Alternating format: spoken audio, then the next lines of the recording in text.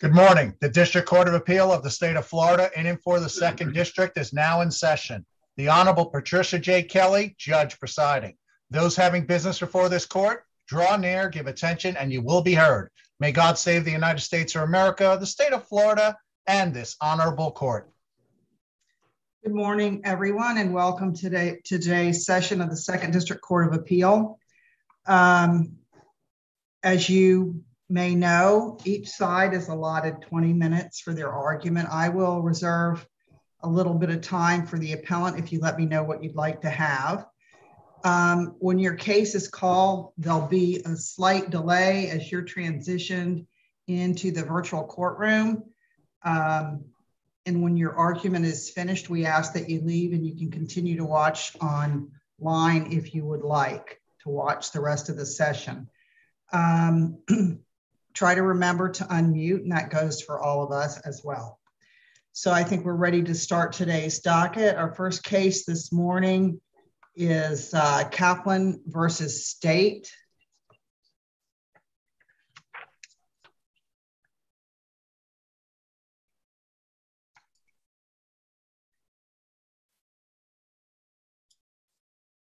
Good morning. May it please Good morning. I'm sorry to interrupt before you even get started. I wanted to ask you all how you'd like to handle this since these cases are virtually identical. Do you just want to do one 20 minutes each argument, or do you think you'll need a little more time than that? Your Honor, that's what I was going to, thank you for the opportunity. That's what I was going to address initially. I know the court's familiar with the briefs. It's the same argument twice. It all arises from the same action. I have absolutely no desire or need whatsoever to ask this court for the full 40 minutes across to as entertaining as if I thought it might be more effective. But I honestly, of course, depending on the questions from the court, and the court's met me, but I don't see the need to consume more than 20 total minutes in arguing the issues that I would like to address this morning. Are you agreeable, Ms. Knox?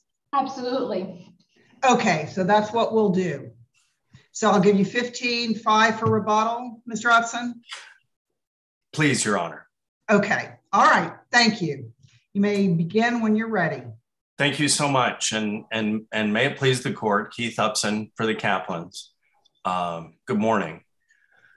I'd like to go over the backdrop of these events a little bit before discussing some of the issues. Ideally, I'd like to address briefly three of the issues, but we'll see how that goes. This all happened after midnight when Mrs. and Dr. Kaplan were in their own home. And the question of whether an officer can put hands on someone who is yelling and waggling their finger at them is essentially both Kaplan's defense. Both Kaplan's defense was that no, that doing so was outside the scope of Corporal Delgado's reasonable and lawful performance of his duties. Kleinheinz at that point had handcuffed Jonathan Kaplan, and Corporal Delgado testified that Mrs. Kaplan was not to interrupt you right off the bat, Ms. Rupson, but on that first point you make, I know we're hearing these together, but for you to say that that's both of their defenses, address how for Dr. Kaplan, who came out of his house at a later time and observed what he observed, how that would somehow transfer to her defense regarding what happened to the officers. I'm likely misunderstanding your question, Your Honor, because your statement was that that's the defense for both of them, that she's wagging her, whatever the beginning of the event was. How does that transfer to him, who came out of the house at a later time? Well, and that's what I thought you were going to ask. And then I got confused because I thought you were asking, how does she avail herself of what he observed? And that's what threw me. It's our position, Your Honor, and I apologize to the extent this was not better briefed, which is a question I came across in preparation for argument. I think it is still on the page, though. If I could rewrite it, I would rewrite it now more clearly. I don't think the law requires, I think it simply requires that Delgado be lawfully performing within the scope of his duties. I don't think Dr. Kaplan had to have knowledge of that one way or the other. So it would be reasonable for you to ask as a follow-up, what if the facts revealed that she pulled a knife or some other egregious conduct?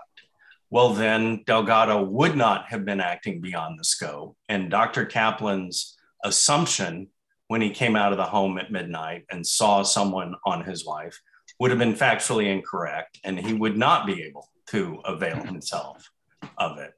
But under these circumstances, so I can think of a litany other factual scenarios that aren't present where Dr. Kaplan would not be able to take the position that he has taken at the trial court or on appeal. It wasn't a trap house. I mean, it was his wife. It was after midnight. Some commotion gets him up. Mr. Upson, I guess I'm trying to think how I want to phrase this question because I don't want to sound facetious.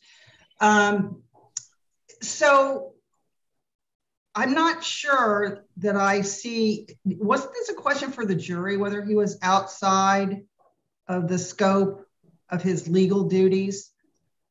Let's say your characterization is exactly how it occurred. Did the jury have an opportunity to decide whether or not the officer acted appropriately in his dealings with the Kaplans? Your Honor, but for the 8 issues, particularly the first 3, that clearly, Your Honor, would be a jury question.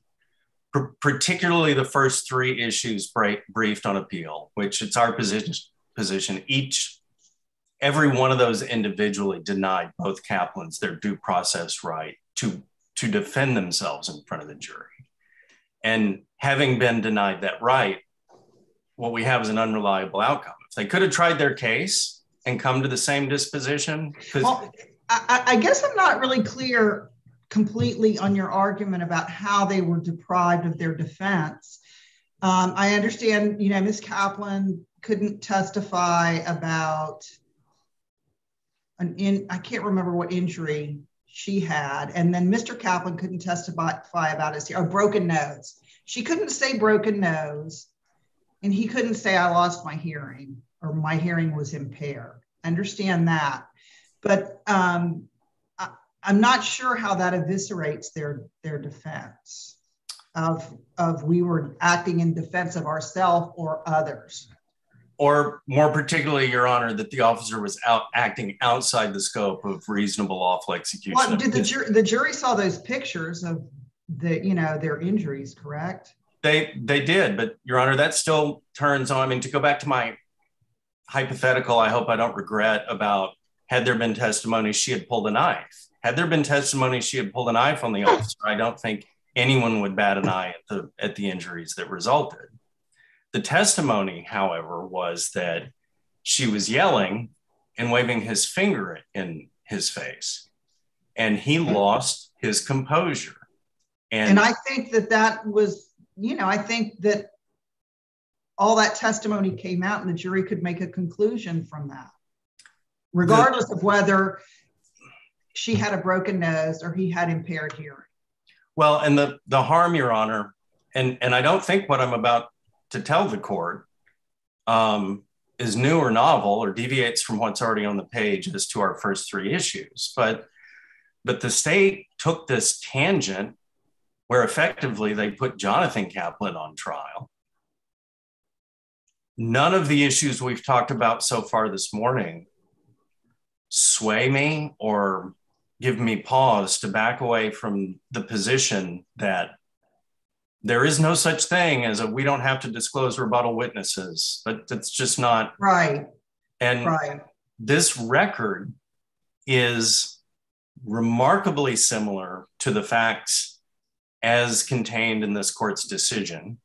Okay, will you articulate for me how the defense strategy would have been different had they known that a deputy, as opposed to the other officer that were involved in this altercation, was going to testify that Jonathan was really intoxicated. Your Honor, it was never relevant. It was never relevant. No, I asked. I think part of the what we have to consider is whether or not that would have changed the defense strategy. Isn't that correct? It is, Your Honor. Notwithstanding the fact that this court was unambiguous in Potts when it said, having been brought to the court's attention, the trial, and this is quoting from 446 of Potts, the trial court was of the opinion the state need not disclose rebuttal witnesses, which is, I think, clearly supported by this record as well. The objection was overruled without any inquiry, and here there was no inquiry. But to finally answer the question that you asked, Your Honor, and I'm glad you asked it, because I'm going to use Mr. Gregoza's own word. I'm going to use defense counsel's own words. And you quoted him in your brief, and I've read the transcript, but go ahead. I have never deposed this witness. Now, I know they're going to do this in rebuttal, but they could have deposed Jonathan. He was listed. They did not. I shouldn't be put in a position where now they're going to bring in a witness that I don't even know who it is. So notwithstanding the fact that the court didn't conduct the inquiry, counsel contemporaneously not only objected, but was articulating to the court. And I don't think I appreciate this. So the change in strategy would have been he would have deposed this deputy? He articulated to the court. That's what he said, right? I would have deposed this deputy. But that's not a strategy, is it? That's not altering his defense. Your Honor, without the benefit of deposing the non-disclosed witnesses, I think the point is we can't say. I don't think the burden on the defense is quite as high as the court is. Let's go back to, I want to make sure I understand actually what the defenses were for the Kaplans. They were arguing justifiable use of force, correct? Was their defense? They were doing it from the side that the officer was not acting reasonably, did not use reasonable force, and therefore was acting outside of the scope of his official duties. Well, now does that go to an element of battery? I believe it does, Your Honor. I believe on these facts, where there was no testimony from Delgado that he gave her directives, go back in the house, go away, stop. I don't recall any testimony that there were any law enforcement related actions that led up to the point that he first knocked her hand, batted her hand out of his face. He was annoyed and he touched her first. And she brought the hand back. Yeah. And he touched her. And I misspoke. I'm sorry. I meant, did it go to the resisting charge instead of the battery charge, an element of the resisting, whether he was lawfully within the scope of his duty? Well, and candidly, and not to make light of the misdemeanors, but it's really the felonies. Yeah, no, I understand. And not to make light of the fact that Mrs. Kaplan still owes some county time to the trial court. It's really Dr. Kaplan's it's the impact on Dr. Kaplan's medical license. Right. No, I understand.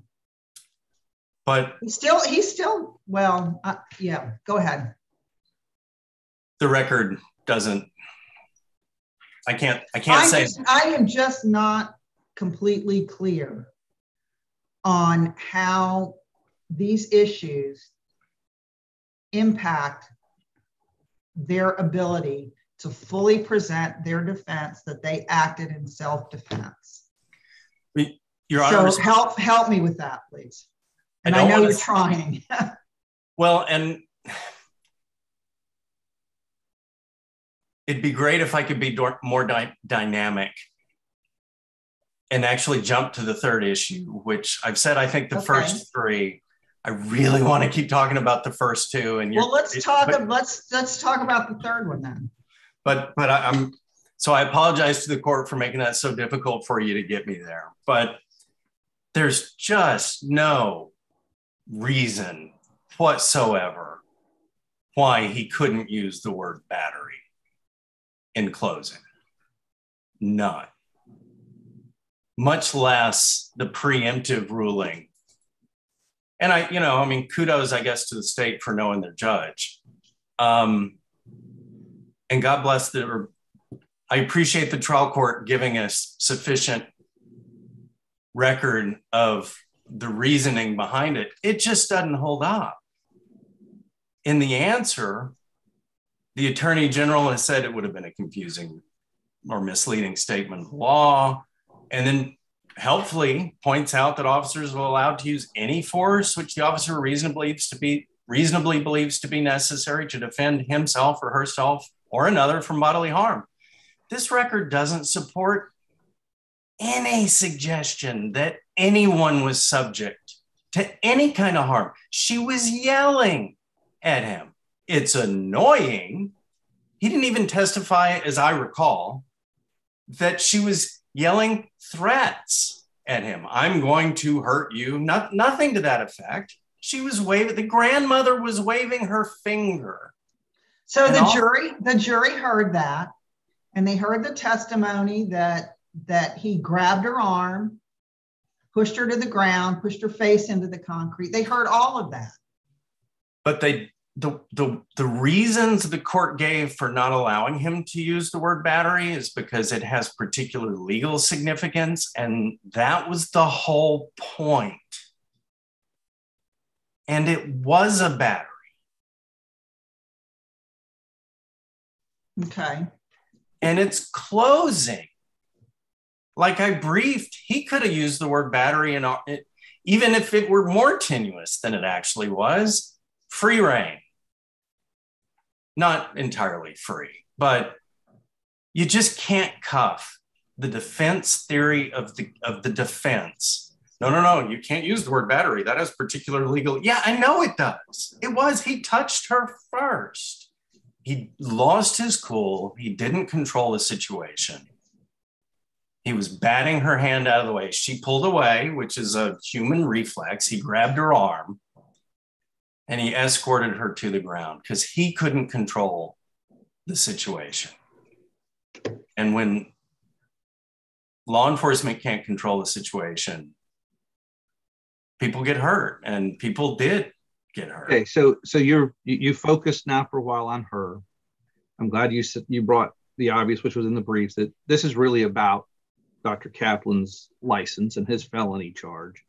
So take that same discussion one step further as to Dr. Kaplan, because that's where I'm having some difficulty here. We just focus on his case. He comes out of the house. He thinks he knows what he sees or didn't see. He knows that this is his wife of many, many years. But an officer then gets battered, and he approaches the officer because he thinks that his wife's in the right and the officer's in the wrong. Discuss how, the jury heard all of this. They decided that all of the elements were there. I don't understand how this whole discussion applies to Dr. Kaplan. The shortest way, Your Honor, I think I can respond to that's not already contained in the briefs. I think he was right. I think he came out of his home to another human beating his wife, and he did what was reasonable.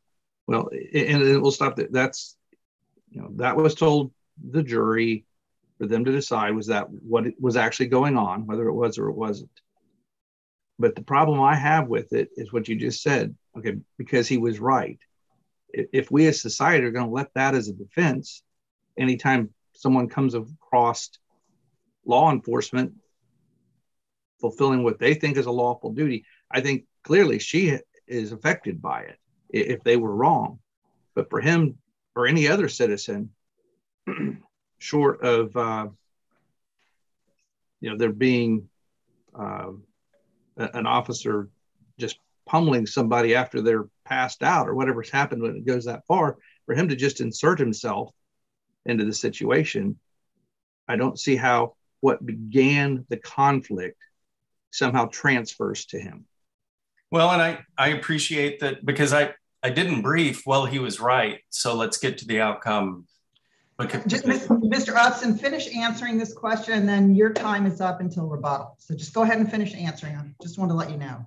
All right, thank you, Your Honor. But legally, the crux is that point in time, notwithstanding the fact that Dr. Kaplan wasn't present for it or didn't know at the time that Delgado first put his hand and committed a battery on his wife.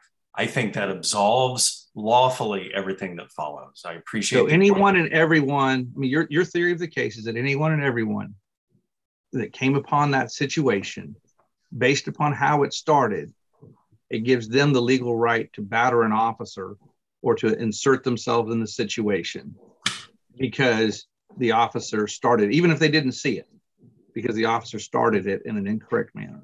Not at all, Your Honor. I have this individual and these facts, and I have a record. But how does that not transfer? I mean, just because that was his spouse of many years and he sees her being pummeled, what if it was a neighbor or anyone else? From a legal theory, why would that not transfer over? Well, and I'm not asking the court to write as broadly an opinion.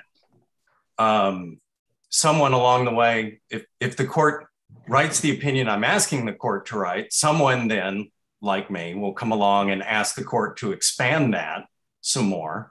And I'm trying really hard to not go way off the page in the current climate of police stops that turn deadly and how many lives might be able to have been saved. Okay, I'm going to have to stop you there, and you'll still get some time for rebuttal. Thank you, Your Honor. Ms. Knox, would you do me a favor? Would Yes, you please pronounce your full name for me? Because I'm afraid to say it and get it wrong. It's okay. Benoit Knox. Thank you. I appreciate that. And Mr. Upton, because the question's got a little more than 20 minutes, if you need more, I'll give you a little more. If you don't, feel free to wrap up whenever. And you may start whenever you're ready. May it please the court, counsel. I think it's important. I'm going to start with the first issue, the Richardson issue. I think it's important there to think about what it is exactly that we're arguing about. And there's 3 points I really want to make about this issue. First, the witness that we're arguing about, Katina Henderson, the information she offered were about another witness. She impeached Jonathan Kaplan, not the Kaplans themselves. It was about Jonathan Kaplan. Second, what we're really arguing about is Jonathan Kaplan agreed that he had a few drinks and denied he was very intoxicated. What we're really arguing about is how intoxicated he is. We know he's been drinking. That's a concession. We're just arguing about how drunk he really was. And then third, I think as Judge Kelly touched on, that testimony that he was very intoxicated was expected by the defense because Corporal Kleinheinz and Delgado also testified that he was very intoxicated. So there's just no reasonable possibility that the defense was material prejudice in how they prepared for that trial. As to the next issues about the injuries, I just want to fill in the gaps of what was said before. Mrs. Kaplan wanted to testify that she had a broken nose. The actual medical diagnosis was that she had a possible tiny fracture without nasal injury. So possibly she had a tiny fracture, possibly she did not. So that was one of the problems. But moving on to whether the point that she basically took a beating, whether that came across to the jury. I noted down, I went through the record and I noted down everything that was testified to. He slammed her on the ground, slammed her head into the pavement. She was dazed, her face was swollen. Officer Delgado was on top of her and was slamming her head into the ground. He smashed at her face, he grabbed her head and pushed her. Her eye was swollen shut, it hurt tremendously. It was black and blue. And she even said that her nose hit the ground and she hasn't been able to breathe normally since. So the magnitude of the injuries were well before the jury to consider. And I really struggled to see how her saying that she had, or the jury hearing that she had a possible tiny fracture would have had more impact than what they actually heard. As to Mr. Kaplan, I think the issue here is maybe a little bit different because there's no, as to Mrs. Kaplan, there was a factual dispute. Did Officer Delgado smash her face into the ground or did he not? As to Mr. Kaplan, there's no dispute that he was punched. He agrees he was punched in the face one time. The reason he was punched is because he was bear hugging the leg of the officer trying to pull him down. The officer agrees he punched him. The doctor agrees he got punched. And so whether that punch resulted in an injury or not is really not material, because that if the jury believes that punch was justified by the fact that he was pulling on the officer, it's almost like a reverse eggshell doctrine kind of thing. Like the fact that it resulted into that. But I think it makes sense that he got punched when he's trying to pull an officer. And so the state's position is that really did not change anything to the theory of defense, did not prevent them from putting forth their defense, and there's no reversible error there. Can I ask you a question before you leave the witness issue?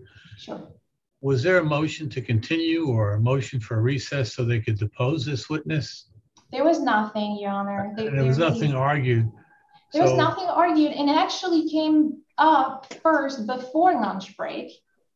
So there was a lunch break in between, and at that point, defense counsel said something like, all right, I understand she's a rebuttal witness. It's clear from the record that defense counsel thought, along with the judge, everybody was under the impression that a rebuttal witness does not have to be disclosed. And so the argument, there's a better argument from defense counsel that comes after lunch, but there's no motion to continue. There's nothing, no motion for mistrial. There's no asking for a recess. Again, I believe because defense counsel was under the impression that that was allowable.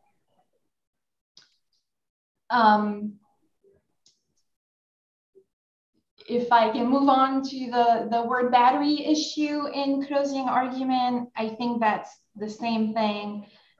First, defense counsel, when the state brings it up, which is like akin to a motion in limine, this is not something abnormal.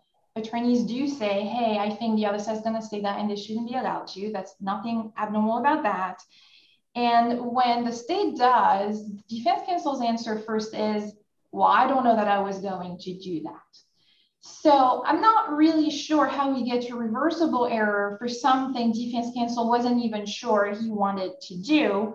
Be that as it may, he was able to use all the other words. He hit her, he shouldn't have, it was unjustified, he was the original aggressor, he initiated, he should have kept his cool, which again, the assumption that the reason Officer Delgado touched Mrs. Kaplan is because he couldn't keep his cool, that's the defense theory. In reality, that's when she's committing the crime of obstruction and he's trying to make her stop it. He is pushing back on her, stop, get away from me. And she's not getting the message and she pushes him. But in either case, all of this was well in front of the jury. And the state was submitted that there's no reason, there is no error or none that would require reversal in this case. If there are no further questions, the state would rely on the merit of its briefs. Okay, thank you. All right, Mr. Upson, rebuttal. Thank you, Your Honor. Counsel objected to the non-disclosed witness, and I think the burden under Potts was satisfied. Counsel didn't ask to depose the witness. Counsel got enough on the record. The burden was on the court at that point. A bigger problem, I think, is absolutely none of that was relevant whatsoever. I don't see how anyone on the face of the earth thinks how drunk Jonathan Kaplan was on that night had anything to do with any of the charges brought against his mom and dad. Interestingly, about Dr. Kaplan's injury, on appeal and in argument, the state seems to be making a relevance argument, but relevance was never the state's objection below. The state's objection was they never told us, so we can't rebut it, which causes the litany of problems that are already briefed that I don't need to. Failure to disclose simply isn't ever a factor in a criminal context. Well, I think they were arguing about didn't have all the medical records, and then they were arguing about causation, and but they didn't have the, and I can't remember what the other argument was, but I think you're right. I don't remember relevance in there, but they might have. But that's, that's kind of neither here nor there, because I'm not quite sure how the extent of his injury was central to his defense. Your Honor, I think it was this straight. I think it deserved, and we'll never know, I think it deserved this level of attention at trial. I think Dr. Kaplan 100% could testify. Before I got punched in the face, I had no hearing issues. And after I got punched in the face, I have hearing issues. And that was it. And I think it speaks to the fact that, not to keep repeating the same phrases over and over, but that when Delgado initially touched Mrs. Kaplan, he had lost control of himself. And I think that was laid out for the jury. So I come back to, I'm not quibbling with you about whether Mr. Kaplan could have said, before this, I heard fine, and now I don't. Well, but what I'm concerned with is the impact of his inability to say that on proving his defense. Well, and Your Honor, I appreciate you setting that up for me, because it kind of reels me back to big picture, and then I'll stop. Okay. There was a lot here for the state to work with. Mm-hmm. And to my recollection, they largely got to do so. There was a lot more here for the defense to work with than they were allowed to. And that concerns me. The outcome might have been the same. I'm not arguing each of the errors are harmless. I'm not arguing anything like that at all. My concern is we don't know. Had the jury gotten the trial, the defense was entitled under the rules and the statutes to present, and the Constitution, because the whole duty to disclose things still makes my head hurt. Had the defendants gotten the benefit, then we would all have some indicia in the reliability of the outcome. And that's what concerns me most about this. And I was really hoping counsel was going to talk about the state's closing and that issue, but counsel didn't. So because I didn't address it before, now there's nothing for me to rebut. I'm a big fan of the briefs I wrote and filed, and other courts read them, and I appreciate the court's time and attention. Yeah, this case was well briefed by both sides, and thank you both. Thank you very much, Your Honor. All right. Thank you. Thank you. All right.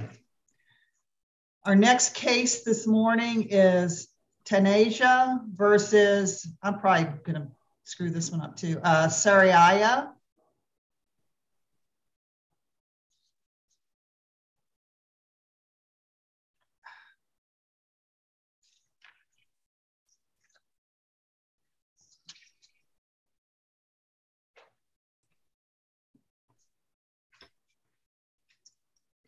Okay, good morning. You want to pronounce the parties' names for me, please? Yes, Your Honor. Matt Canigliere on behalf of the appellant, Mr. Tanasia. Tanasia. The appellee is Dr. Saraya. Saraya. Okay. I made that a lot harder than it was. I think I added a syllable. And my apologies for that. And Mr. Canigliere, you can start when you're ready. Thank you. May it please the court. My name is Matt Canigliere. I'm with Carlton Fields, and I'm here today on behalf of the appellant, as we said, Mr. Tanasia. If I could reserve 4 minutes for rebuttal. All right. I'd like to start just with a really quick big picture mention of sort of what's going on here. We've appealed really either the dismissal or the grant of summary judgment on 4 claims in the 4th amended complaint. One of them, count 4, was the fraudulent inducement claim. It concerns an option agreement, and it's really sort of distinct from the other 3. The other 3 that are at issue are count 2, which was a breach of fiduciary duty claim limited to the lack of consent for some transactions that happened. And then there were 2 other counts, count 6, which was a constructive fraud count, which involves breach of fiduciary duty as well, but it was more broad than count 2. And then count 7, which was an intentional breach of fiduciary duty count, along with a breach of contract count. So just having painted that picture a little bit, I'd like to, I guess if I have the opportunity, just begin with count 4. It's briefed last in the briefing, but in preparing for the argument, it seemed to me maybe the most useful way to tackle these 4 was to address that one first, and hopefully a bit quickly, and then spend the rest of my time on the other 3 counts. So beginning with count 4, it was a count for fraudulent inducement. The trial court granted summary judgment on it based on the provision in what's referred to as an indemnification agreement that was signed 3 weeks after the parties all entered the main underlying agreements. That argument is not really embraced much in the answer brief. The answer brief has a series of other arguments that are raised instead. And I want to try to quickly talk about them. They've argued that there was no duty to disclose. As we point out in the reply, first, that's not the issue the judge ruled on. Second, that wasn't even raised in the opposition or in the motion for summary judgment, I'm sorry. And had it been raised, we would have addressed it in detail. There was reference to duty there, but it was an argument that there wasn't a duty under the permitted transfers provision of one of the agreements. And so in the end, if duty to disclose were an issue, and it shouldn't be here, but if it were, the simple answer would be that Florida law is clear that even in an arm's length transaction, when parties begin to speak to each other, they have a duty to disclose all material facts. Here, Dr. Soraya left out the option agreement he had entered with the Lowanis. And that was a significant matter, especially to Mr. Tanasia. It may help to mention at the outset of all this, I don't think it would be missed by the court. All of the individuals who are involved here are part of a community, and they had social relationships. Some of them had business relationships. Trust is a major factor here. And the simple truth was what Dr. Soraya did in going behind Mr. Tanasia's back with that option agreement was a violation of the trust that then existed. And had that been disclosed, really none of this would have happened, or at least there would have been a different deal that had been reached. Also, the answer brief argues a series of other things that are really fact issues, such as materiality or reliance. And then there's an issue about the statute of limitations. Again, all things the trial court did not rule on in granting summary judgment.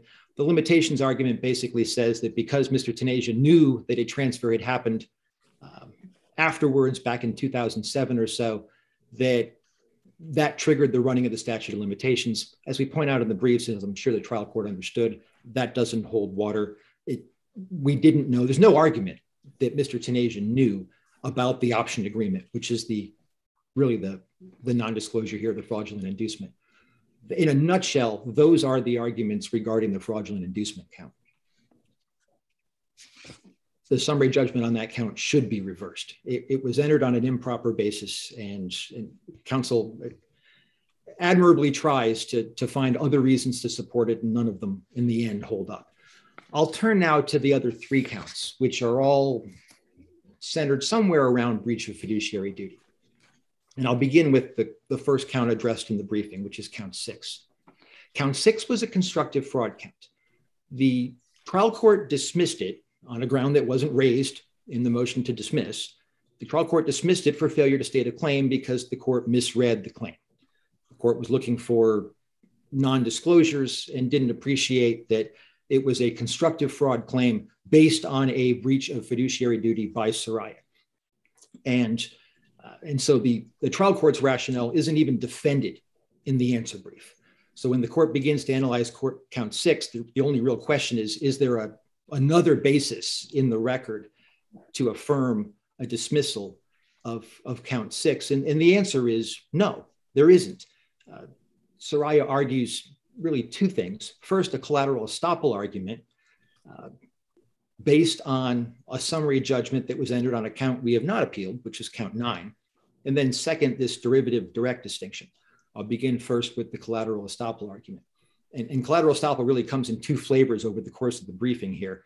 This is the first flavor. The first flavor is that because we didn't appeal the summary judgment on count 9, we're somehow precluded from raising error in count 6. That just doesn't work legally or factually here. Count 9, the trial court read it as dealing with leases, or the lease that was on the property, the real property, and that it was at too low of a rate below market, and all the claims related to that. The court allowed that claim to go forward against Soraya based on a supposed breach of the subordination and standstill agreements. Soraya moved for summary judgment, saying I wasn't a party to those agreements, and not surprisingly, he got summary judgment on that basis. None of that has anything to do with what's going on in count 6 with respect to Dr. Soraya. So the collateral estoppel argument does not work.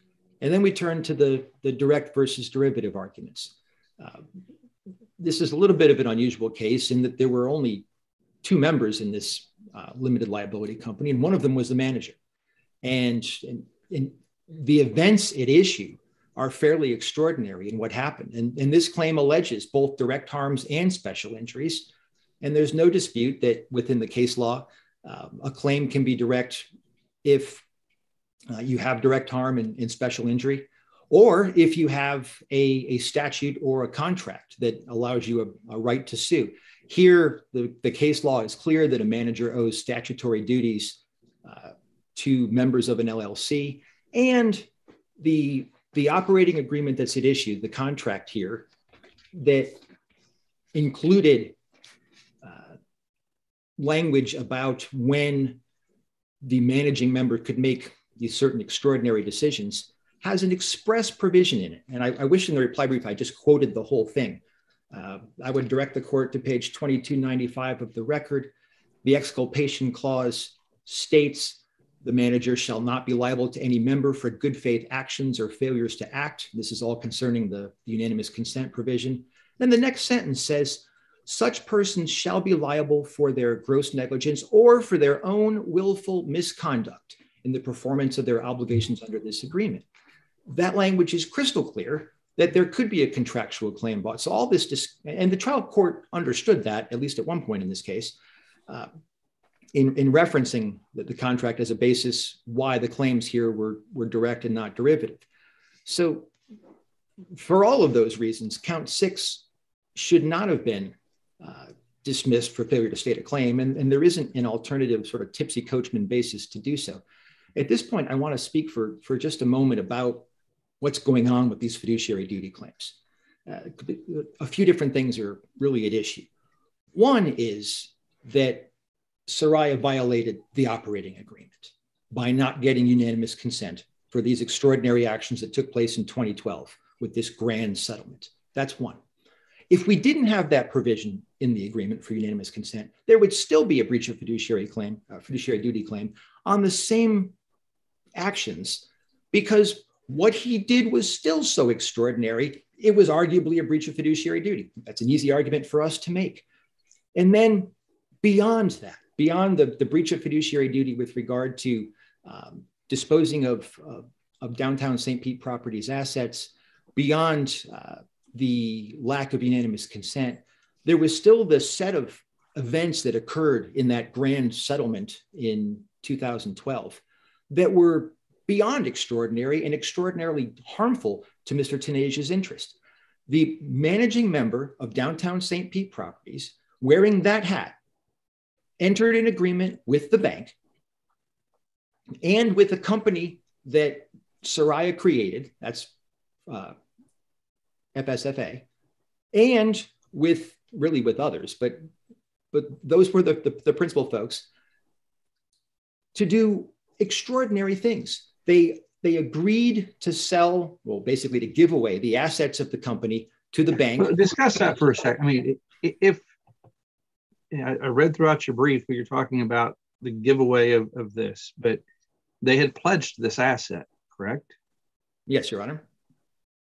So under what circumstance would a manager of the LLC be able to keep that asset? How is he going to keep it? I mean, other than maybe for some limited period of time, there was already litigation starting. So just expound on that a little bit as to how your theory would allow them to have kept this asset and done something with it if it was 100% pledged to someone else.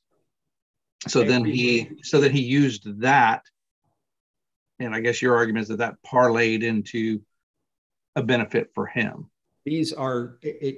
Argument in the end is very simple, that this was one grand settlement and it involved many parts. Had the only thing that happened was that the assets of the company were turned over, had that been the only thing that happened, this would be arguably a very different case. But it's not the only thing that happened. These all happened together. As FSFA was created, Soraya arranged for this transfer to the bank and then for the bank to transfer those assets to FSFA. There were the agreements with Abed and with Paragon, which got Dr. Soraya off the hook. They released the standstill agreements that were protecting Soraya and Tunisia from execution on those other loans, the Abed loan and the Paragon loan. And Soraya got kickbacks from the amounts that would be recovered by Abed and Paragon. Those are personal kickbacks. It's hard to picture sort of a grander breach of trust and fiduciary duty for a manager than what happened in this package. And so respectfully, Your Honor, it would be incorrect to simply isolate the documents and them being given away. This has to be looked at as a package. And it was a package. That's what happened. It was a grand. I was only responding to you. I mean, you said they got rid of the assets, and that basically was the asset, correct? At that point, the loan documents concerning the $4.8 million loan. Yes, Your Honor. Yeah. Okay.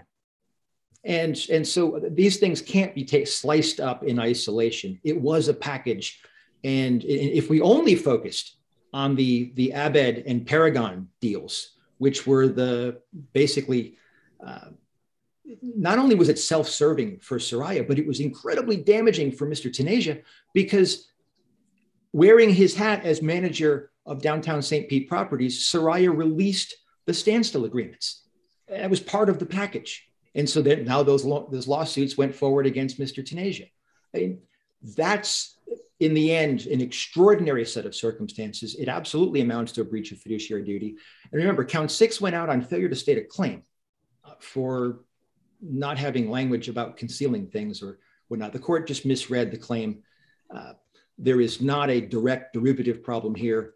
And if I turn to count 7, really, we have a similar situation. Count 7 was dismissed by the court based on the direct derivative arguments. Count 7 was a claim for intentional breach of fiduciary duty and for breach of contract. The breach of contract being the operating agreement provisions that required unanimous consent, and the fiduciary duty claims being the items I was just discussing, and with really some extra provisions as well, including excluding Mr. Tunisia from the settlement discussions at the mediation. This whole deal was made without him. Had he been part of this, it would have been very different. Maybe none of this would ever have happened in terms of this litigation. But we have what we have. Count 7 is a claim for breach of intentional breach of fiduciary duty, and also for breach of contract. The answer brief doesn't want to start with this direct derivative distinction. The answer brief wants to start with collateral estoppel. This collateral estoppel is different than the sort of first flavor I mentioned before.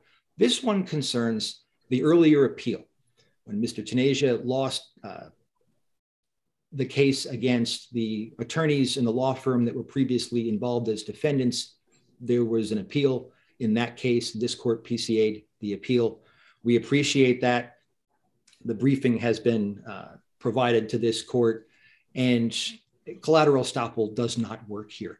The only argument that was made in the law firm appeal regarding this count 7, was that there couldn't have been a standing problem because downtown St. Pete properties had been dissolved. It's the only argument that was raised in the count 7 appeal there. And so, as we explained in the briefs as well, we don't have identity of parties. We don't have identity of issues for the reason I just said. And arguably, this is not something that should be raised on appeal for the first time in any event. But for all those reasons, there's not collateral estoppel. The other appeal involved the law firm and the claims against the law firm in count 7. These are the claims against Sarai. And then we have the argument that was successful with the trial court there, that this was, I say successful. The court granted a motion to dismiss. All it said was granted. So we assume the court did so for the reasons that were in the motion. The reason that was in the motion was that this was a derivative claim, not a direct claim.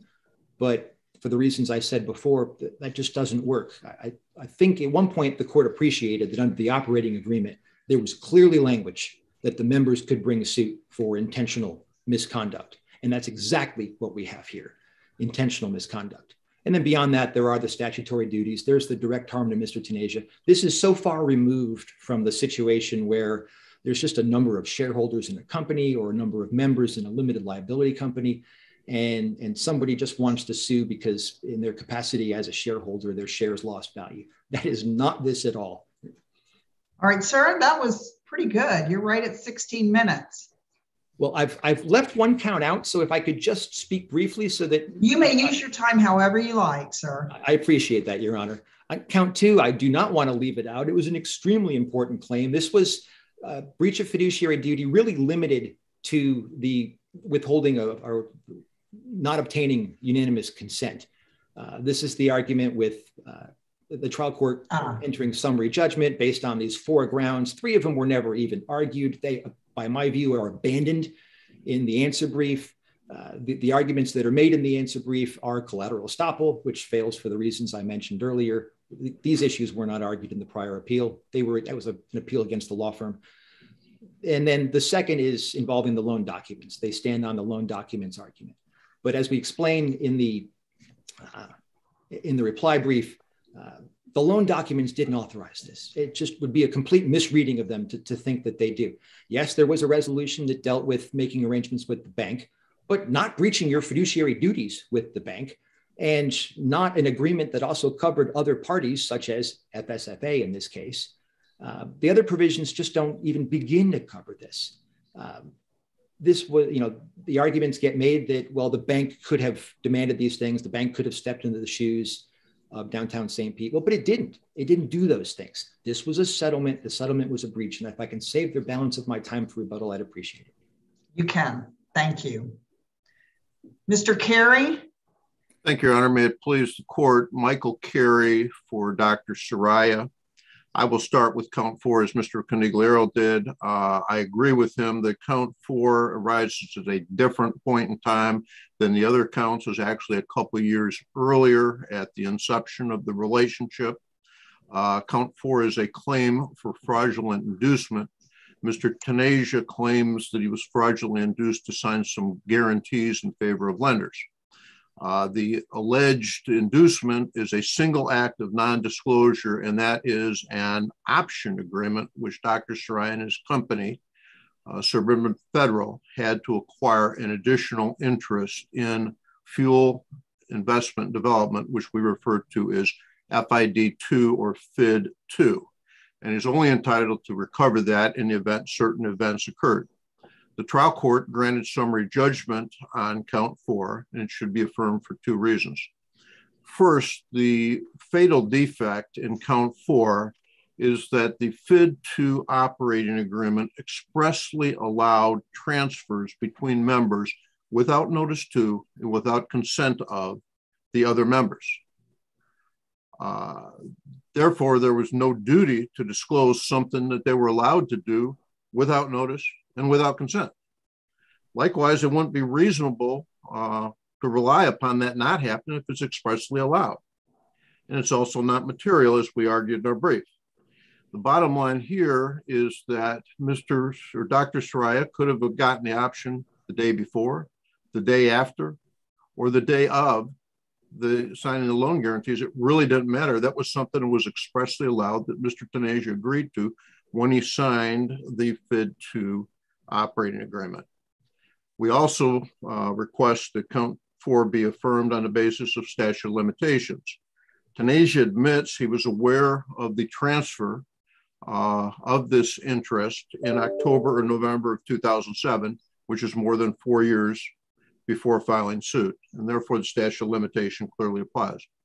I'd like to briefly address Mr. Coniglio's argument that the trial judge didn't rule on those grounds, he ruled on some other grounds. If you look at the order of the trial court, it is very clear he was granting the motion on the grounds raised. Then he went on and says that one argument Tanasia's counsel made was that count 4 was supported by a joint and several indemnity agreement. The judge goes on to address that. That is not the sole basis for the court's ruling. It's quite clear he was granting it on the grounds that we raised.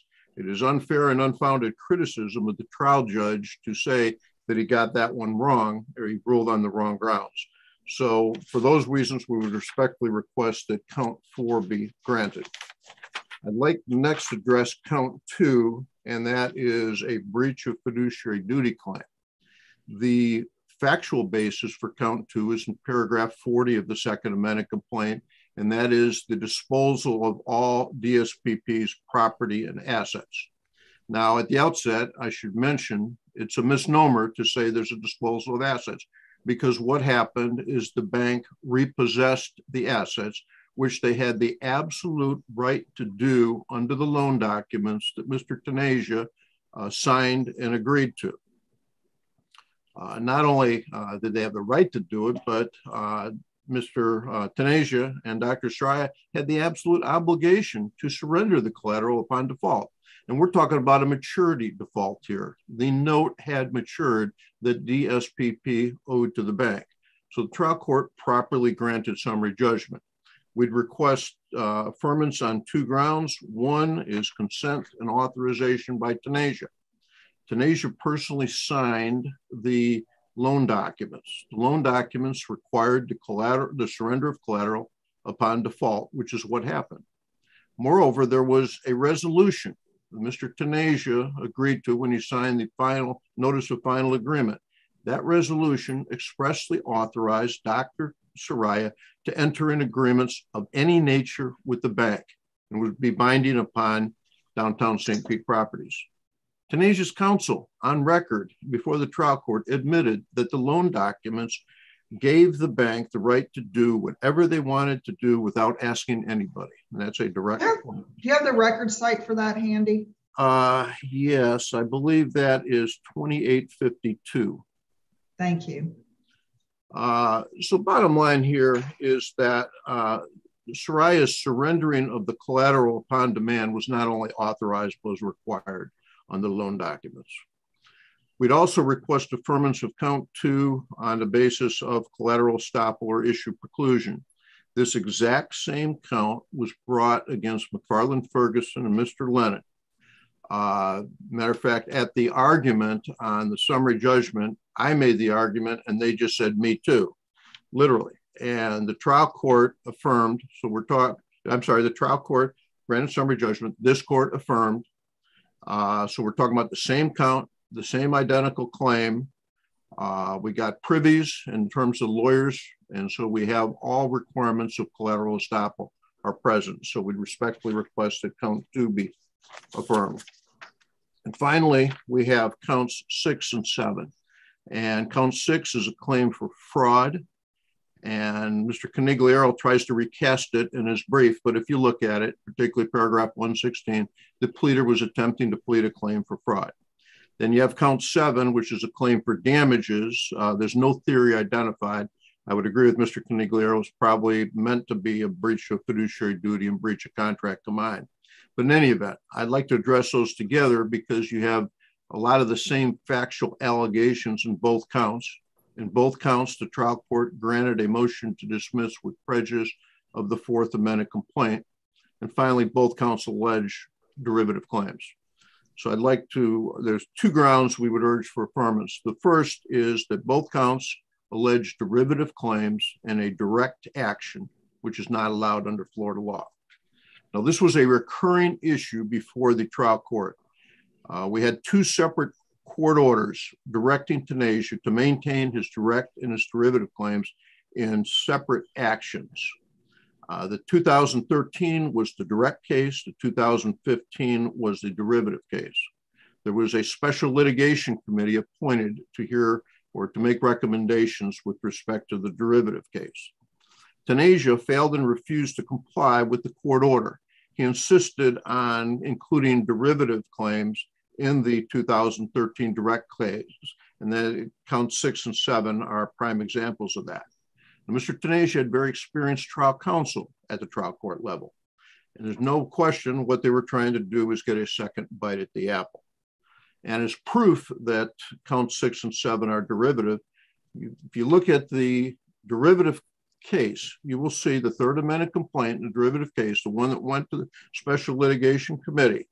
There are virtually identical counts to count 6 and 7 of this case. Specifically, count 8 of the derivative lawsuit is virtually identical to count 6 of this case. And count 3 of the derivative lawsuit is virtually identical to count 7 of this case. If you look at some of the substantive allegations of count 6 and 7, you'll see that they allege derivative claims.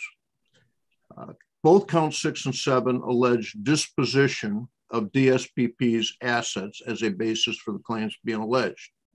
It's hard to imagine a clear example of a derivative action, and when you're talking about action involving assets of an entity. Under the De Niro case, which both parties have briefed, a pleader is required to allege a direct claim. They must allege direct harm and also special injury. In connection with the disposition of assets, any alleged injury would be to the entity DSPP. Any alleged injury to Tenasia would be indirect or derivative. Count 6 and 7, another example. Count 6 and 7 both allege the alleged waiver or release of junior lenders from subordination and settlement agreement. That's alleged in both counts. There's no allegation in either count of direct harm or special injury to Tenasia arising out of that. There are 2 reported decisions of this court from 2012, authored by Judge Altenburn, dealing with these exact same subordination settlement agreements. And those cases held that the subordination standstill agreements did not preclude the junior lenders, Abed and Horizon, from suing or obtaining judgment against the guarantors, including Mr. Tenasia. They only affected the priority of collection rights between the senior and junior lenders. They did not affect or increase any liability of Tenasia. And that is why Tenasia, in his pleadings, can't identify any special injury or direct harm to himself, because there is none. Now, Mr. Coniglio has argued today, and he argued in his brief, that counts 6 and 7 fit within an exception to De Niro for statutory or contractual claims. We would respectfully disagree. First of all, there are no statutory claims pled. Second, to fit within the exception to De Niro for contractual claims, those contractual claims must arise out of an operating agreement which contains a provision stating that members shall be directly liable to each other for breaches of the terms of the operating agreement. That's right out of De Niro. And if you look at the operating agreement in this case, the DSPP agreement has no such provision. There's no such provision stating that members shall be directly liable to each other.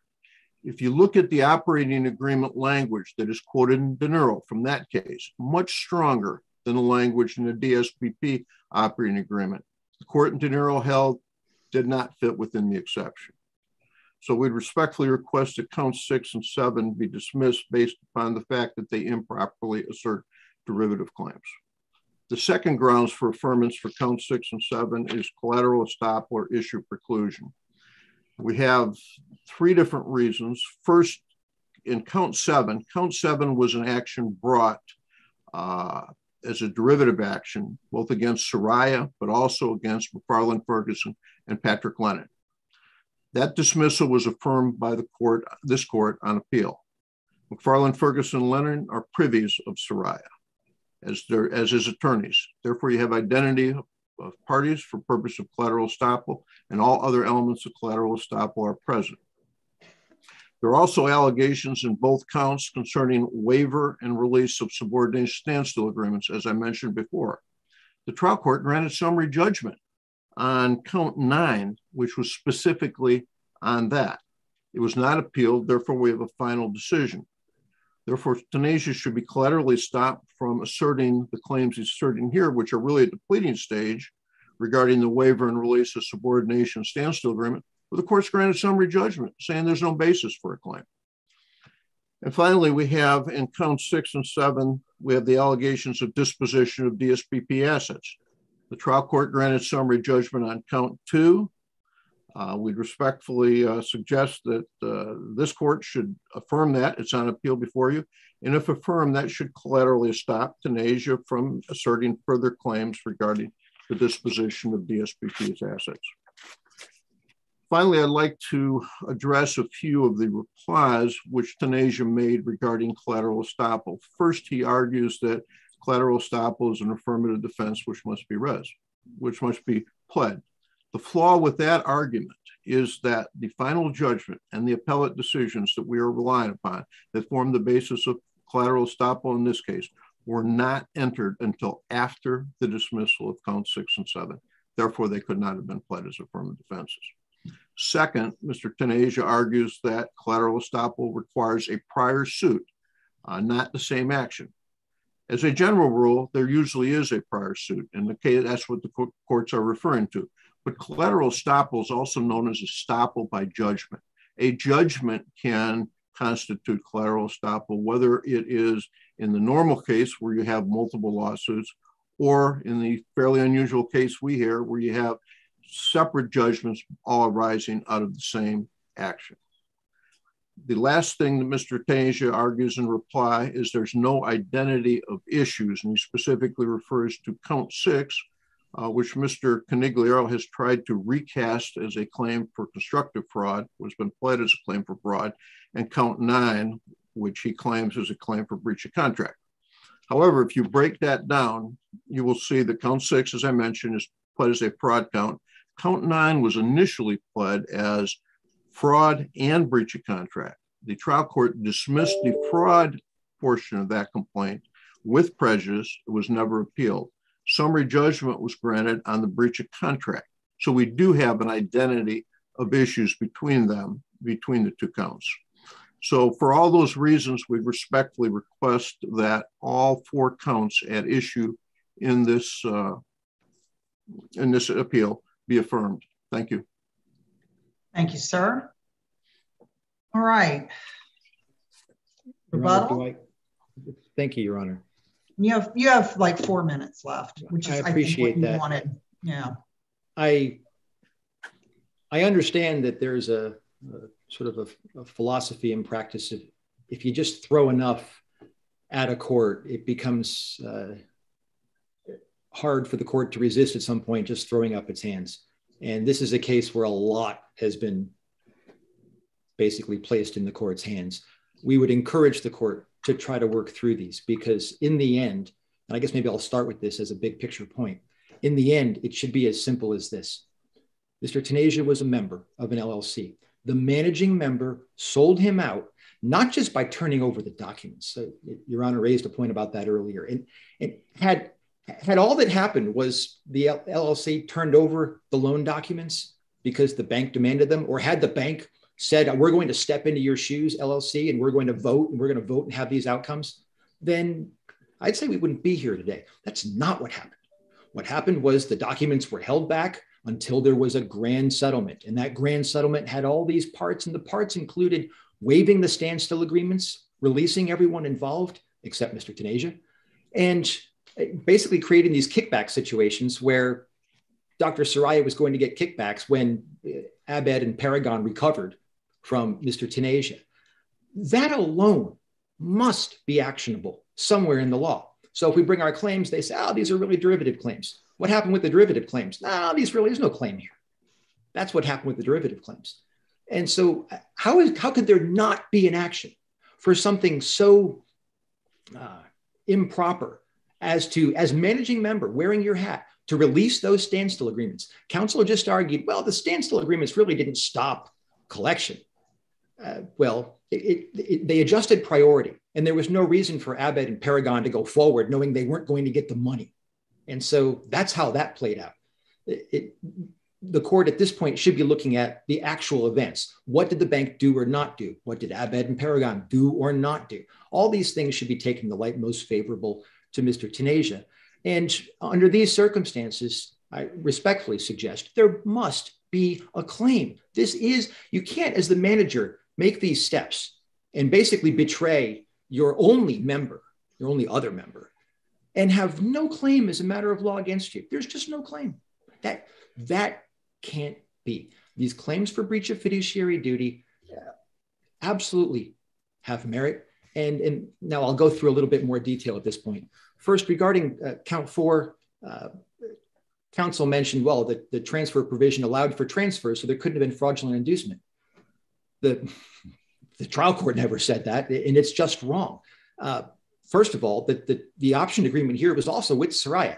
And so there wasn't an opportunity under the transfer provision to transfer it to Dr. Soraya. And second of all, the point is this fact, the agreement here, this option agreement was withheld. Had it not been withheld, these things wouldn't have happened. And we can't look to later events to say, well, it doesn't matter. I know I'm about out of time. With regard to the other claims, I want to emphasize that the claims were broadly pled, and they involved different arguments against different defendants within the claims. The other claims against the law firm were not the claims that were against Dr. Soraya. And with regard to the agreement, counsel said that there is nothing in the operating agreement. I want to direct the court, page 2295 of the record, section 4.4 of the operating agreement makes absolutely clear that these could be direct claims. Such persons shall be liable for their own willful misconduct in the performance of their obligations. The prior sentence says the manager shall not be liable to any member for good faith actions. That allowed these claims to be brought directly. These are not derivative claims. If the court has any questions, I'm happy to answer them. I have one question. I'm doing something I always try not to do, which is ask it when time's up. But I feel like I read somewhere in your brief that these counts at issue, even though this is like the 4th amended complaint, these counts hadn't been amended previously. This is the first time they were, like, at least the motion to dismiss was directed to one of these counts. Is that right? In essence, yes, Your Honor. There was a strange set of circumstances. Was there any request for leave to amend, or is there anything? Were you trying to get at that when you mentioned that fact in your brief? No, I think what we were trying to do was to explain that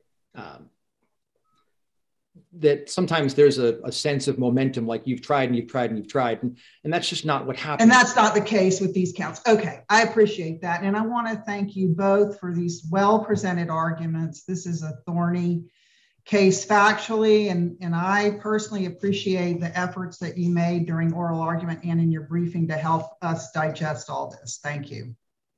Thank you, Honor. All right, our next case on this morning's docket is our last case, Moran and Andrews versus the Value Adjustment Board for Pinellas County.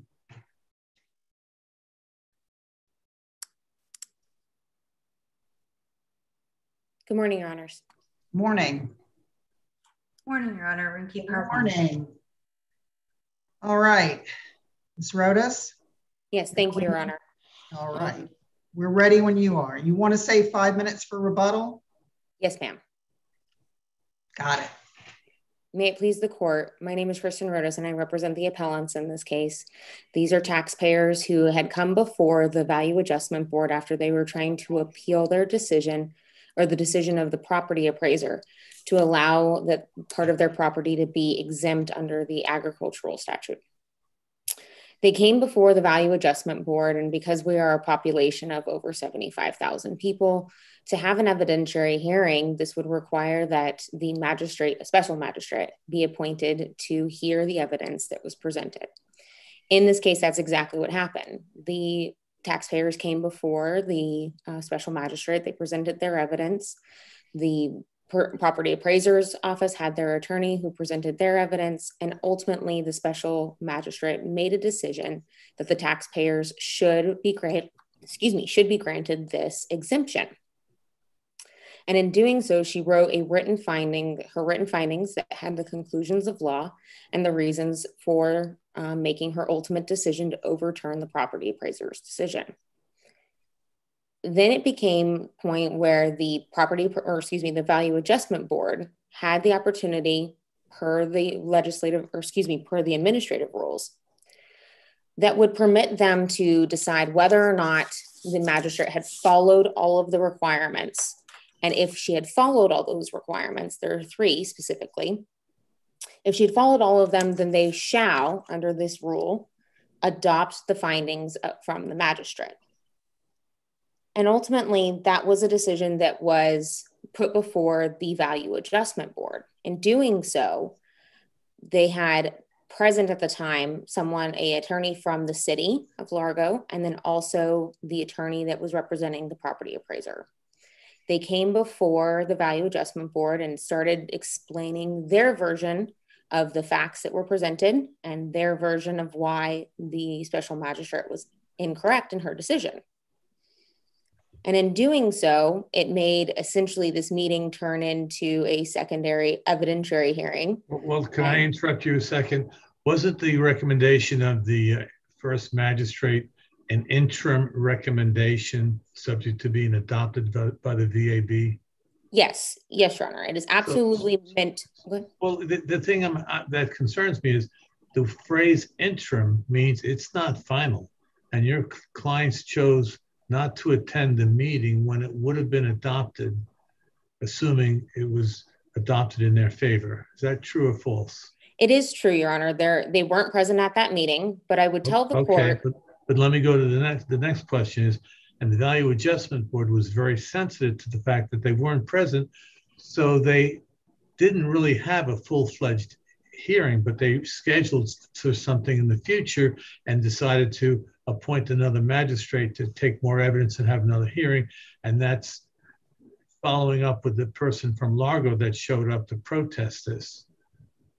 And your Honor is correct on the facts on how that occurs, but the problem becomes the mechanisms that they have to get to the next step were not followed. So what we've got is specifically in the administrative order to make a determination on whether they're going to adopt this recommendation, they have to go through 3 steps. Was the magistrate a qualified magistrate? I don't think there's any question that based off of both the hearing transcripts. But in other words, apparently there was a dispute as to what was presented to the magistrate. If the decision was made upon all the facts, I guess this is a bird operation, people raising birds in a residential neighborhood, and these facts apparently were not shed the way the person from Largo tried to intervene and explain it, and that caused them to say, well, maybe we missed the boat here. I mean, there wasn't the remedy to just file a lawsuit in circuit court for your clients, not to file an appeal with sort of this, you have to sign this, we follow the rules, now you got to follow the rules. Well, and that's, I think the point is that the Value Adjustment Board must first follow the rules. And their rules, the first portion of their rules is not discretionary. The first portion of their rules is mandatory if they find that all 3 of the factors were presented, all 3 of the requirements. And did they make that finding? And they did. And in fact, when you How did they make that finding? Explain that to me, please. And through the conversations in this basically informal meeting, what you can hear from both the Ms. Parwani, who was the attorney for the Value Adjustment Board. So you're saying the discussion became formal findings verbally somehow? Not that it became formal findings, Your Honor, but what is evident from this testimony or from the transcript was that the parties, the individuals who were in this meeting, all were discussing what was happening in the meeting and how the interpretation of the recommendations came down. their only questions and their only concerns appeared to be factual based. Their concerns were not whether or not the magistrate's order had actually complied with the administrative rule. It was factually, we just don't agree with what her decision was. And that's not the place, that was not their circumstance. That wasn't what they were supposed to be doing. They were supposed to be making a determination on whether she had actually complied with the administrative rule. Now, let's say they had gone through and made the decision. We didn't agree that she actually followed through with the requirements under the administrative rule. That's what triggers the additional hearings, because then they can't just leave it hanging. They have to send it off to what would either be back to the magistrate or to an additional hearing to finish up and make sure that all three requirements had actually been met before they can adopt the findings. But let's assume that we are sympathetic to that issue and they shouldn't have had another magistrate. I want to go back to Judge Valente's question with regard to filing this in circuit court versus where we find ourselves today, a mandamus action, when basically the car's already left the garage. Can you describe for us what you foresee if we were to agree with you, how this would work from a mandamus standpoint?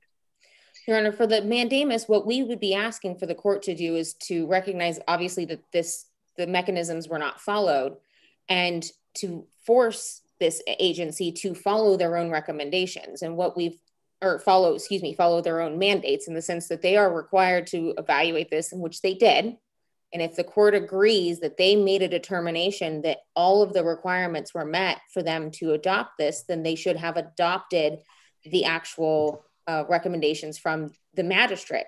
And that would have then in turn allowed the property appraiser to do what they should have done. If they disagreed with the circumstances, they disagreed with the evaluation of the magistrate, they had a right to an appeal.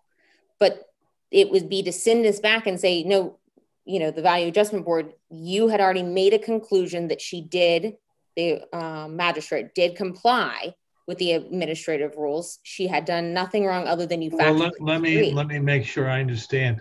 I think what Judge Stargell was saying is the Value Adjustment Board has already done their thing. Now, obviously you disagree with that, but it's not like you're filing a mandamus before they've acted. They've already acted. They've done their thing. Your remedy would be to file the appeal in circuit court, and that wasn't done. I don't see how we do a mandamus at this point. Yeah, and the mandamus, just for the procedural portion of it, the mandamus was actually filed before the final decision that was made by the Value Adjustment Board. So that was something that happened first in time. Well, there was no injunction. They could have. There's no prohibition against them changing the results, whether you liked it or not. Well, and I would disagree in the sense of there is a prohibition because they didn't follow what was required of them. And mandamus would allow... You're kind of arguing the merits of a potential appeal that you didn't take the appeal. And I think the issue becomes with an appeal is that we are then appealing what would be the secondary or the second magistrate's decision, because what they ended up doing was having a first evidentiary hearing and then a second evidentiary. We're here on a mandamus today, not on an appeal. Correct. Of something that never occurred. And I believe with the circumstances of a mandamus, it is to go back and say that an administrative agency, you didn't follow the rules. And under the... All right. We disagree on that point, but okay. I'll let you finish your argument. I apologize for interrupting. Oh, no, Your Honor, that's fine. And understanding in the idea of when there's an administrative agency and they were to go through these procedures, their first procedure in this would be to make sure or to see if these evaluations or these administrative rules were followed. But these arguments were never made at the meeting that your clients didn't attend. I mean, maybe they were valid arguments, and they should have been presented. But it seems to me they waived their right to go there and complain about all the things you're saying now by not showing up. And I guess the response to that would be they would expect that the Value Adjustment Board was going to follow their own requirements. They were to follow the administrative rules. You would expect, but doesn't always happen, right? And that's why we're here, is because that's not what happened. All right. But aren't we also here, though, because they did not get an injunction? If they had asked for the mandamus and an injunction, that would have frozen things in time. But they didn't. They went ahead and acted. So at that point, I'm still not clear why you shouldn't have appealed it to circuit court, and what effect us granting the mandamus at this point is going to have. Well, and when we go to the circuit court, it then becomes a de novo review. And I believe that issue becomes, now we're looking at this with fresh eyes. And when we're in a circumstance like this, where we have from the transcripts a very clear record that they knew, and we're very clear on the fact that the written recommendation did comply with the administrative rules, that would then require these taxpayers to go through yet again another review of a decision that should have never even gotten to that point. We have Ms. Parwani herself telling the Value Adjustment Board, this recommendation followed all the rules. Is exactly what it was supposed to be. They just disagreed with it factually. And so we've now become, and we make these taxpayers go through not one evidentiary hearing, a second evidentiary hearing, and then what would be essentially a de novo review, a start over, or to restart the whole evaluation all over again. When Ms. Rhodes, I hear your argument, and I'm sympathetic to it, actually. I mean, I think the second magistrate, second bite at the apple is an important issue. It's the process that got me kind of hung up as I was going through the briefs, that as to what remedy you're going to get here, as opposed to other steps that you could have taken in the process.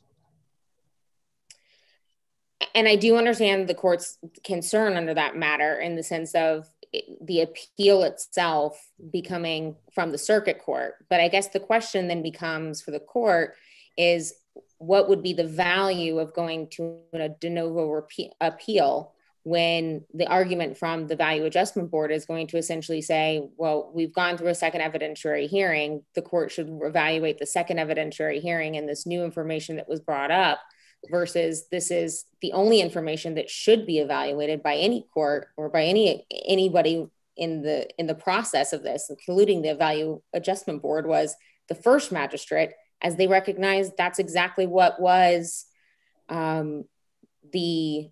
that was a valid written opinion, complied with the administrative rules.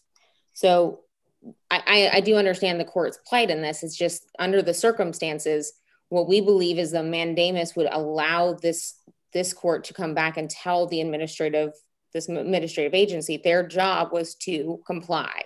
And by the record itself, it presents it with the ability to do so. Now, I believe what we have right now is, by allowing the Value Adjustment Board to do this procedure, is we open the door to what one of the people in this hearing actually mentioned to Ms. Parwani. Well, what happens if the second magistrate comes back and says, we agree with the first magistrate? Do we get to go to a third? Do we get to go to a fourth? Are we going to be shopping for magistrates until we finally get one who tells us what we want to hear? And that their decision to be able to go to the second magistrate and not be required to follow their own administrative rules puts us in this position. I brought forth in our initial brief Solomon, and Solomon was from the Florida Supreme Court, and it was about registration board, where a similar circumstance where they had essentially check boxes. These are the things that we would have to look for to make a decision on whether or not this person would be grandfathered in. And it was a checklist. And there was no discretion after that checklist, because it went through, once they went through and they checked all the boxes, there was no discretion. They had to allow that person to be grandfathered in. That's the circumstances that we were in here, where each one of the checklists were met. You heard from the transcripts that everybody agreed that they were met. It's just factually, they disagreed with the ultimate decision. And because those were all met, we're asking the court to go back and tell the Value Adjustment Board that it's their job to comply with the administrative rules. And by complying with the administrative rules, they would have to have approved the magistrate's decision and that would be their findings. And then again, this would set this circumstance where if the property appraisers disagreed, they would have the ability to go forward and ask for the appeal if needed. Thank you. You have 5 minutes left for rebuttal. Now you can use your time however you like. If you want to, you have 5 minutes left. If you want to continue, you may, but I just wanted to let you know. Yeah, no, ma'am. Thank you. That would be my conclusion of my argument, and I would rest on the rest, or leave the rest for the rebuttal. Okay, thank you. Ms. Parwani? May it please the court, my name is Rinki Parwani, and I'm counsel for the Value Adjustment Board of Pinellas County. Thank you, Your Honors, for your time today. The heart of your decision today goes to the root of the day-to-day work that you do. It's about the discretion you have to put your name on a final decision and determine its contents. Just as a law clerk may prepare a final order for your review and signature, today you are deciding whether you as a judge are required to sign off on that clerk's draft. Are you a rubber stamp? We are focused today on a petition from certiorari and a writ of mandamus. And just as a preliminary matter, Section 194.171 is a jurisdictional statute which states no action to contest a tax assessment may be brought without complying with this statute, and the court shall lose jurisdiction and must dismiss this case unless all taxes on a property assessed in years after the action is brought are paid before they become delinquent. The statute also states that no action shall be brought to contest a tax assessment after 60 days from the final action by the Value Adjustment Board. The petitioner, at a very minimum, has not pled or provided with receipts in the appendix with the complaint to meet the jurisdictional requirements, and this court may dismiss the matter on its face. The petitioner may argue that the jurisdictional requirements are not applicable because this case pertains to a writ of mandamus and a petition for certiorari. But the statute is clear. No action may be brought, and the court has no jurisdiction of this case at this time. But moving forward, secondly, this decision is about a writ of certiorari and whether the trial court has complied with the procedural due process requirements and applied the correct law. And if the court moves to forward today, the petitioners are asking for a writ of mandamus to issue a final order, which the Value Adjustment Board has already issued their final action. So unfortunately, there's nothing to mandate. I think this is particularly telling, Your Honors, if you review the recommendation from the first magistrate to the second magistrate. The first magistrate's decision was 4 pages long. The second magistrate's decision was 20 pages long. This alone shows the board's decision was justified in that the first magistrate did not follow the requirements in their opinion. I mean, what we're talking about today, Your Honors, is that this is really the board's discretionary authority, and the statutes make that very clear. First of all, the statutes state if the board determines that the recommendations meet the requirements of 3 separate statutes, 194.301, 194. Let me stop you right there, though, on your issue of 4 pages versus 20 pages. These are evidentiary matters, correct? Yes, Your Honor. So if you send it back to a second court, once you know what a first court has ordered, you're basically kind of arguing the old postage meter. People don't even know what those are anymore, but whatever weighs more. But for a second bite at the apple, and you know, okay, they didn't consider all of these, or we didn't present this evidence. What do you say to that argument? That what about a third time or fourth time? How many times do you go back and ask for additional hearings? Well, I think that's where, I mean, I don't think the Value Adjustment Board sits there and tries to make sure that these recommendations get denied, Your Honor. I think the focus would have been, and I had told counsel at the time, I said, if you really believe that the first magistrate's decision is, you know, solid in stone, you have the right to appeal it immediately. You don't have to wait for my board to decide. You can stop this board process, file a appeal, and just use the magistrate's opinion you have. So there are definitely processes to that. there's also timing requirements, Your Honor. The Value Adjustment Board has to make their decisions, I believe, by April 1st or June 1st. I think it's June 1st of every year. So at some point, the process has to stop and a decision has to be made. I think here what's very telling to me, Your Honor, is that if you really look through the transcript of the board's decisions, and they really walk through the process very carefully on whether this met the requirements of these sections.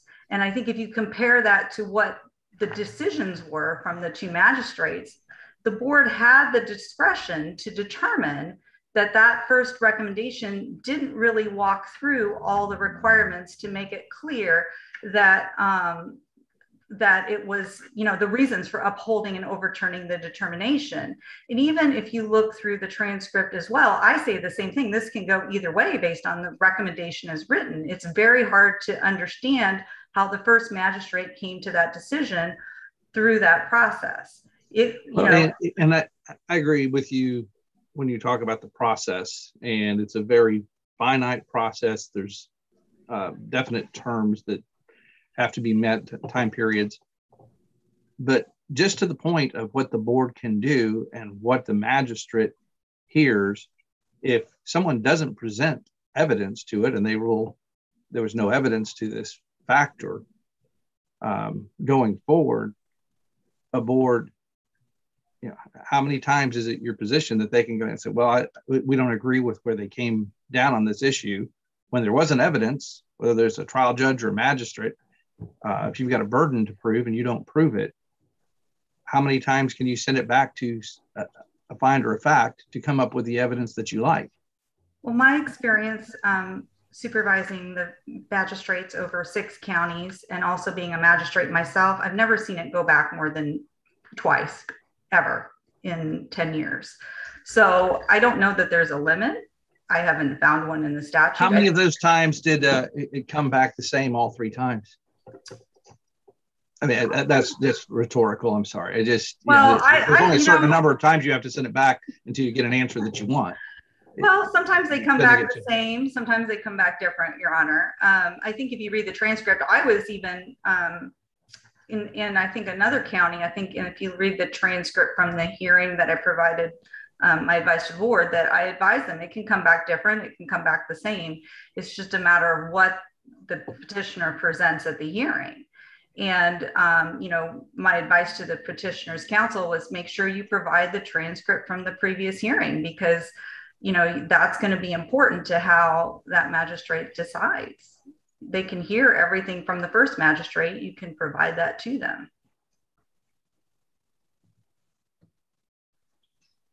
You can continue. Okay, thank you. So basically, the statutes provide several places where it's clear the board has discretionary authority. One is if the board determines it meets the requirements of those 3 statutes. Secondly, 12, there's also a section that says the board shall not adopt any recommendation decision that's not in compliance. So it's not a rubber stamp that they have to make sure, and the transcript is pretty lengthy. I didn't quote that in my brief, Your Honor, but it was probably 12 to 30 pages of the board just deciding whether it was in compliance with these statutes. And more importantly, this is the board's decision. They can rely on legal counsel, but the whole purpose of it is to give the petitioners the opportunity. I mean, they basically get 2 hearings, their initial evidentiary hearing, and then a second hearing, which allows them to go before the board and, go forth and make sure that their recommendation gets approved or denied. And that recommendation has to be considered by the board. It's not that they have to accept it under 194.03542. And also 194.035 subsection 1 also explains the discretionary authority that the board may act upon the recommended decisions without further hearing, meaning there can be a further hearing. So the 20 pages or more in the transcript was the board doing that, asking in their discretion. And I don't think that that would be an appropriate precedent to set going forward to say, you have to accept this recommendation no matter what. And Your Honor, I'm just going to go back. I believe your question was, how long can this go on?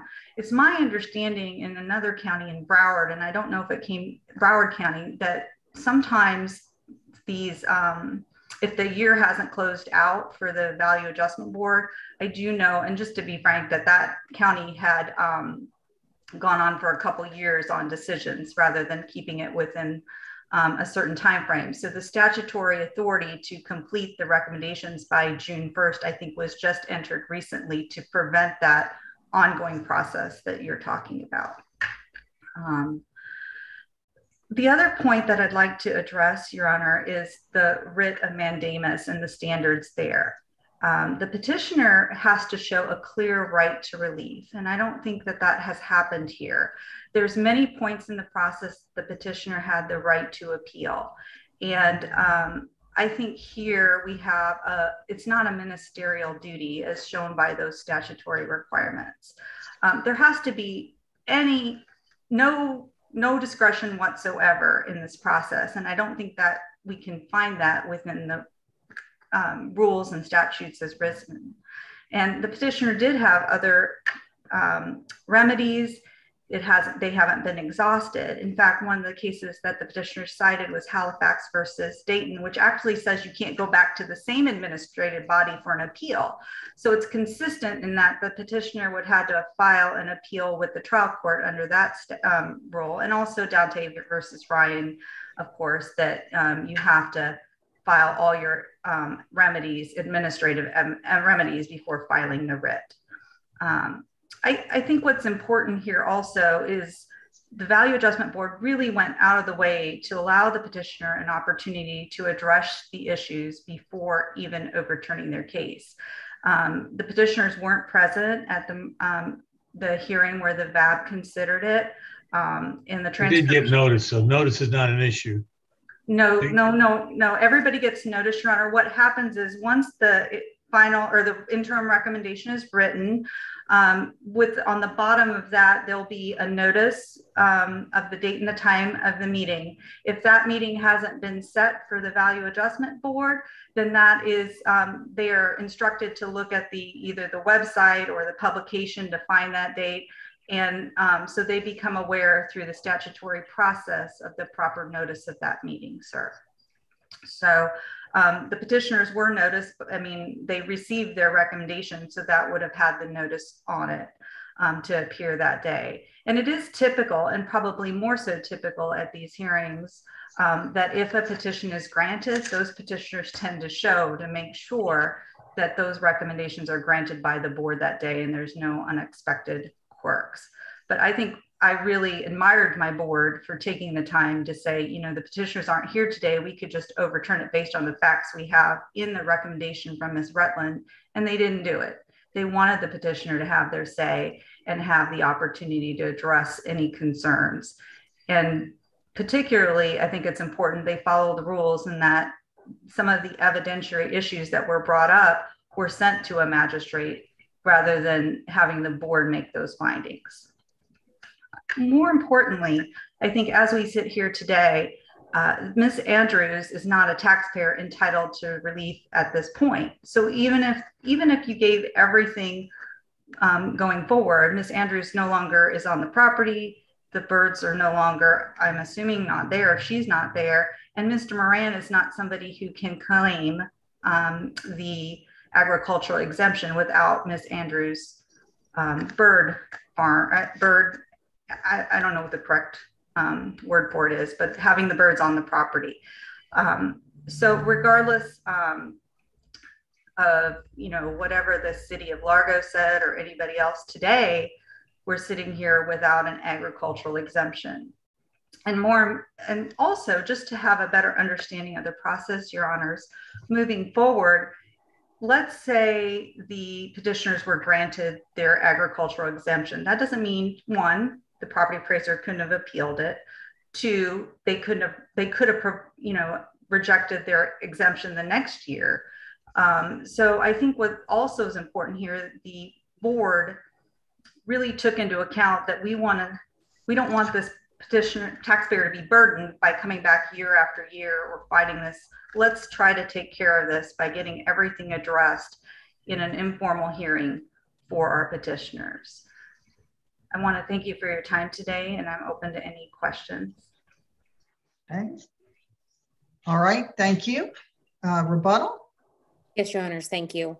It seems as though the court is mainly concerned, at least in part, about the mandamus issue. And mandamus relief is appropriate when there's an administrative agency such as the VAB, that fails to perform a ministerial duty, and the complainant has no other remedy available to him or her. Under the circumstances with how this Value Adjustment Board performed its ministerial duties, it did so inappropriately. And the bottom line is they come into this hearing, and it is, I think, abundantly clear from the transcript that their issues were factually based. There was nothing that was brought up at all about whether or not the magistrate had actually complied with any of these rules, any of the statutes. There was nothing brought up about how she didn't provide an explanation as to why she overturned the decision. It was all factually based. And at the point in time that you filed your action, they had not ruled, correct? They had not done their final ruling, correct? But then they did. They did after, yes. So what you're really asking us is not to make them rule, but to make them rule in your favor.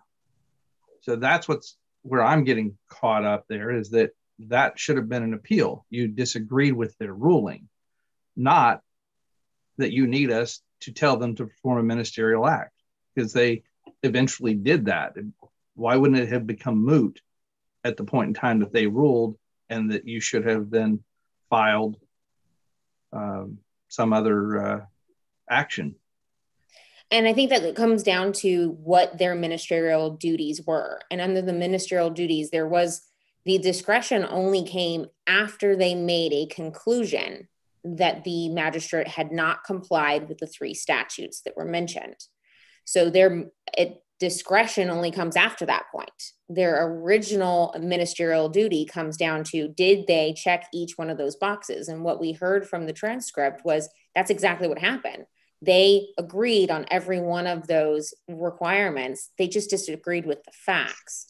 And so if they've agreed with all of that, they don't have the discretion. It's they shall adopt the recommendations. I'm going to try Judge Stargell's question a different way.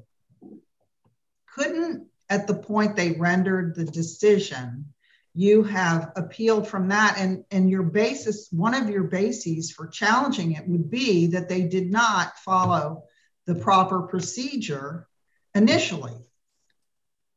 So you would still get to raise that issue, but you would raise it in a challenge to the final decision. And I believe the issue becomes as opposed to now you want us to unwind everything with a mandamus. Yes. And I understand where the court's concern is. I think the issue with the direct appeal, because of the statutes and the case law that supports the idea that they can appeal this decision, is that it becomes a de novo review. And it becomes a scenario where they have a full, basically a full bite at the apple to make their arguments again before the court, rather than what they should have done, which was make the decision at the very beginning once they've concluded. Yeah, well, you get to make the argument that they should have done that at the very beginning. I'm sorry, Your Honor, I didn't hear what you had. Well, I mean, if anything, a de novo review would benefit you on appeal. And you get to argue, hey, when you did the initial proceeding, you didn't check the boxes you were supposed to check. You could raise the issue you're now raising in the mandamus. And in part of that is that it also allows the Value Adjustment Board to then bring in what was now a second evidentiary hearing, where now we have right, but your argument is we don't get to that because they didn't do this right initially. And I think that's what the purpose of the mandamus was, is to cut it off at that point in time and say to the court, you know, there was these requirements, and because they didn't follow through with the requirements, we don't even get to the next point of it. Yeah, but they did. And they did under the idea that they knew that they weren't supposed to. And I think that's kind of the problem with the administration. Yeah, no, I understand what you're saying. And I understand the dilemma here. Thank you. Your Honors, I would just tell the court that I think under the circumstances, we've really created a circumstance in the administrative rules that if this was permitted, we have exactly what I think Your Honors were concerned about, which is multiple bites at the apple, where they just frankly don't hear what they want to hear. And then ultimately they keep getting more magistrates until they get an answer. I think it is telling to the court that there's the only circumstances the VBA or the VAB has had is they've had one magistrate and then they send it to another magistrate and then they get what they want. And that's not what the purpose of the Value Adjustment Board is. They're supposed to be helpful and neutral to these taxpayers to be able to make a appeal to someone who isn't going to simply fall on the sword of the city or the property appraisers whenever they come in and complain about the circumstances that they got, when the magistrate disagrees with their stance. So I'd be asking. Go ahead, wrap up, please. Yeah, thank you, Your Honor. I'd be asking the court to recognize that this was an administrative duty that was not complied with, and per this transcripts that they had recognized that the magistrate had done everything they were supposed to have done, and order that the final decision should have been to approve that special magistrate's order. Okay, thank you. Thank you both. That concludes our session today. So court will be adjourned. Thank you, Your Honors. Thank you, Your Honor.